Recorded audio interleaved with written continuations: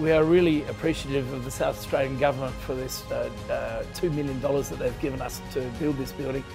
And we're employing, through the building process, we employed an extra 153 people, and once the whole building is working, we'll have more than 58 people full-time employed in the building. So that money, I believe, is quite well spent in that just that wage for 58 people is $2 million a year. So I think the government actually ends up in a good way. We end up in a good way. Everyone's a winner.